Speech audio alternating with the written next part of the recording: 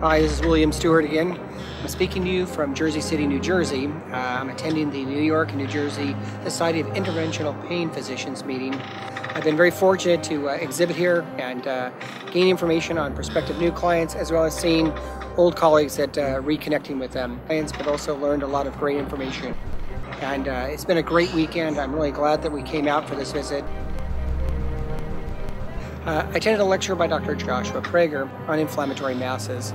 Very insightful information was presented: patient screening, diagnosis, and methods to treat.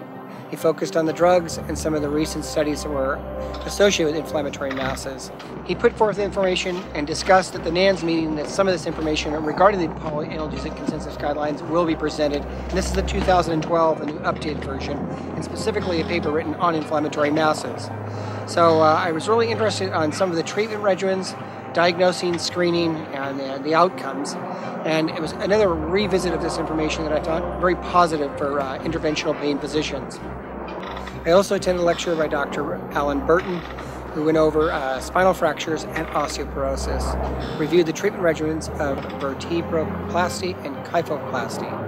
Subjects that were unknown to me, but I'd known about or heard the words over the years, and it was great to just attend it. Not so much applicable to my practice, but a very insightful understanding for treating conditions of chronic pain. And I feel very fortunate to have made the journey to come out here. These meetings are very insightful for my practice as well as other clinicians. This is William Stuart. Thank you for your time.